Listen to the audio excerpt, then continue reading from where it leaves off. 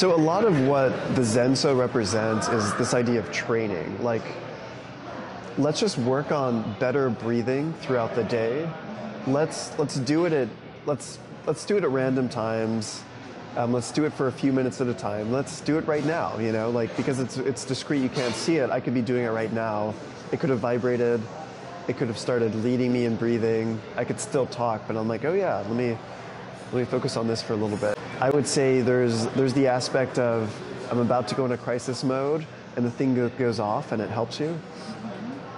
But a much more practical way of looking at it is let me just do a couple of minutes throughout the day to teach myself how to do it. It's like doing reps. You're building the muscle so that subconsciously I'm more likely to not have to think about it. I'll just naturally have this reaction where I'm breathing a little more fully, not holding my breath at certain times.